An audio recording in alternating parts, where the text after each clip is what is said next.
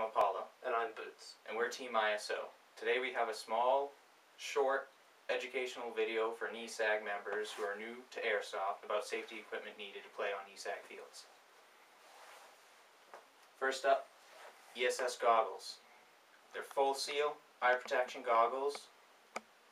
You definitely need these if you want to play on NESAG fields, or if you play Airsoft in general. Full steel goggles are a must. You don't want to lose an eye. Or a paintball mask. Okay? Protect your face. If you're an Airsofter who's 16 years of age or younger, a paintball mask is a required item. If you're between the ages of 16 and 18, you can use just full seal goggles, but you also have to have something covering your mouth, such as a shemagh or a balaclava. And also, please note that wire mesh goggles of any kind are forbidden on all NESAG fields, because even if the steel mesh is enough to stop a BB, it's not enough to stop a BB. If it hits it in fragments, you'll get fragmentation in your eye and you'll be blind. Next up, radios, FRS radios. Very important for playing Airsoft, to keep in contact with your squad members, with field staff, and the whole team in general to find out what's going on.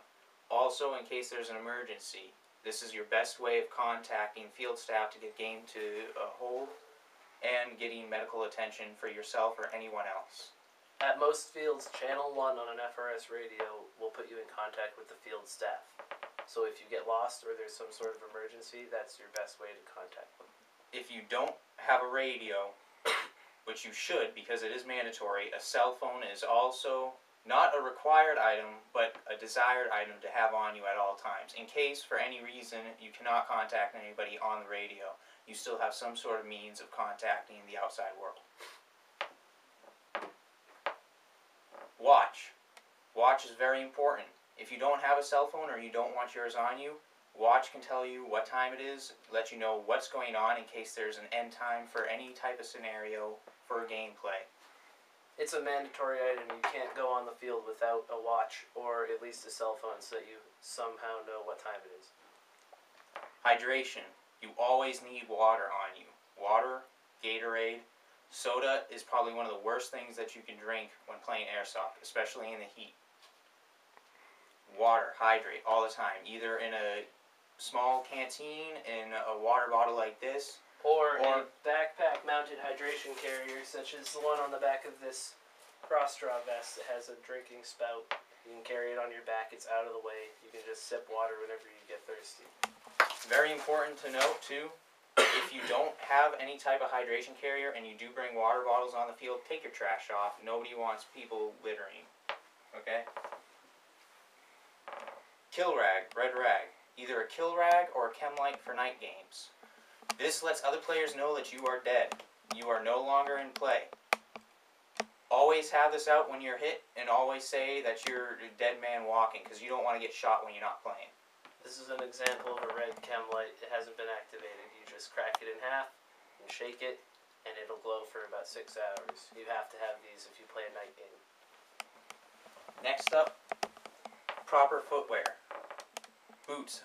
Hiking boots, combat boots, something with ankle support if you're going to be on rough terrain, and extra socks. Very important for any player. Your feet, you don't want them screwed up, okay? You don't want to roll an ankle in the field, because then you're just damaging yourself. Make sure they fit properly, otherwise you'll get blisters, and those are not fun to deal with. Another thing to keep in mind, if you can help it, don't wear cotton socks. Wear wool socks or synthetic socks. Cotton kills if it gets wet. Last but not least, barrel condoms. Okay, socks do not count as a barrel condom. You need a field regulated barrel condom. You can get them on e-bike for what it was. 99 cents. 99 cents. Okay, very important. You need this on your weapon at all times when you're not playing. When you're in a no-play zone, you need this on your weapon, magazine out, just like this, on safe. As for handguns, pistols, sidearms, whatever, they don't have to have barrel condoms on them, but they have to be on safety with the magazine out and carried in some sort of holster. This is the final segment of our video where we're going to cover additional items that you're going to want to have with you. They're not mandatory items, you don't have to have them in order to play at an ESAG field. But they're just basically good ideas that we've figured out from our experience playing on ESAG fields. For example, a big thing that's not required, but you're going to probably want to have it, is protective gloves to protect your hands, such as mechanics gloves that you can get at the auto parts store, or like the hard knuckle protective gloves that you can find on the internet. A good example is, I wear these. They're comfortable, they're breathable, your hands don't get sweaty, you get good grip, good dexterity, and they're cheap. Another thing that you're going to want to have, especially for night games, is a flashlight, a decent flashlight. Something that's bright enough to find your way around in the dark. Not like a keychain flashlight, nothing silly like that. A tactical flashlight such as this one's mounted to your weapon is probably the best way to go. That way you don't clutter up your hands, you're not trying to point a flashlight and your weapon at the same time. So this is a good example.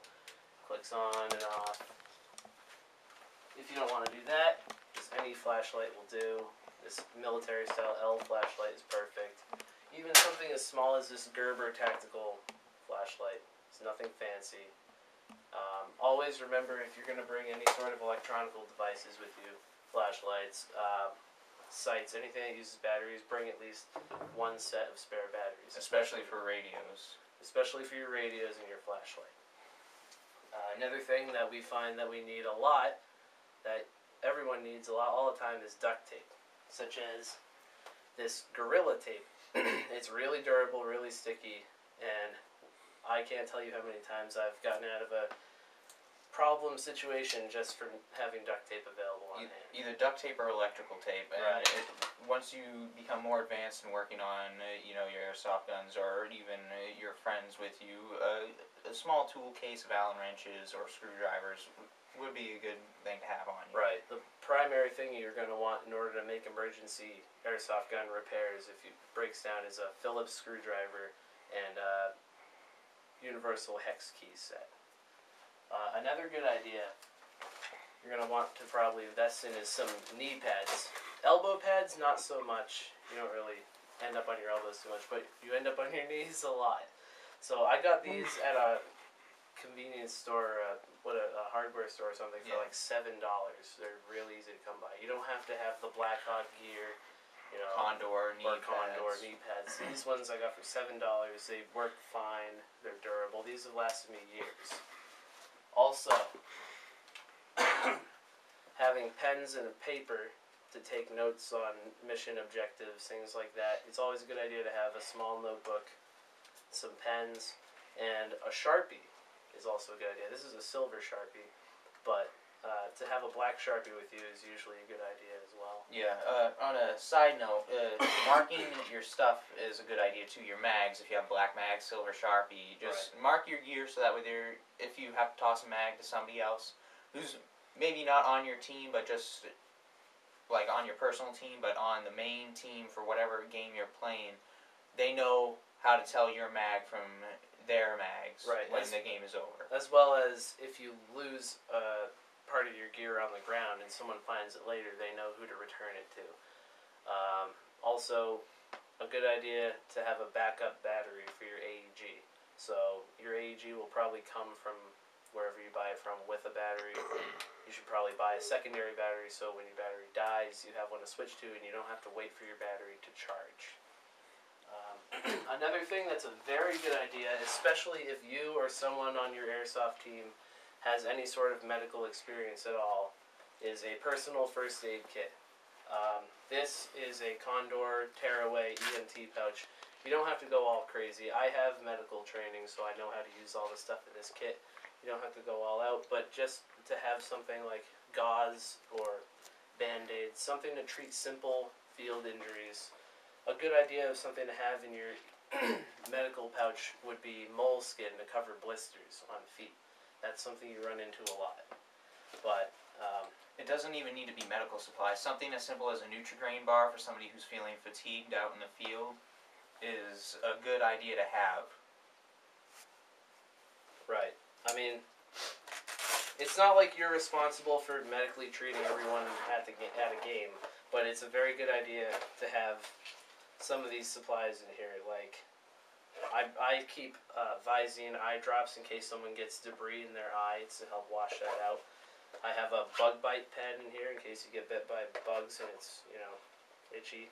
I even keep you can get this at any drugstore or whatever, it's just a glucose gel tube for someone who's having someone who's diabetic or someone who has, you know, hypoglycemia.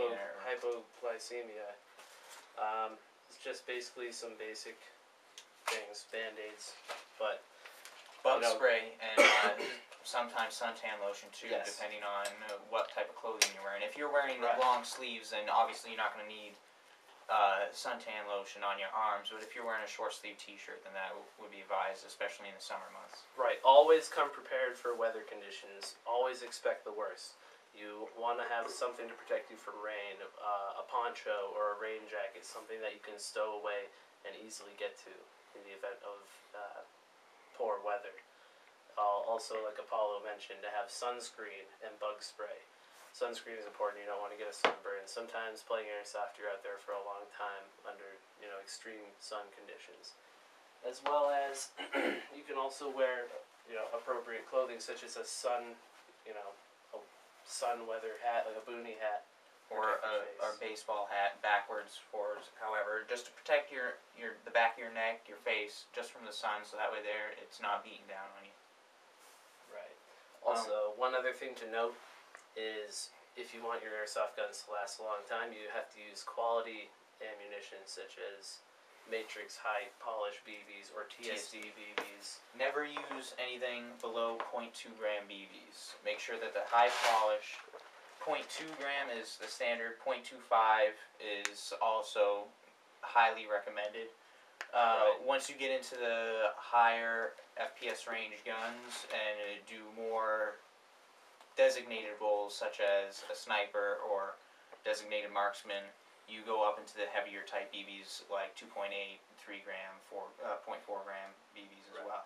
Basically, any BBs that you buy at Walmart, Dick's Sporting Goods, Sports Authority, Models, any BBs that come from the factory with your gun are probably not suitable for airsoft play. So always use high quality BBs in your guns. Never use paint BBs either, because they'll damage your hop-up unit. Right. So that concludes our informational video for newcomers to airsoft. I hope we've answered most of your questions. If you have any questions for us, if there's something that we didn't cover in the video, leave comments in the section below.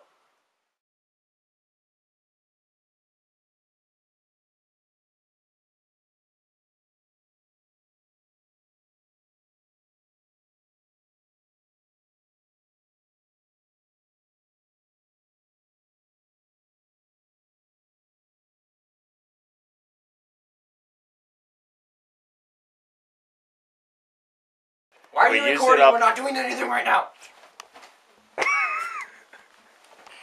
Your beard is tickling me.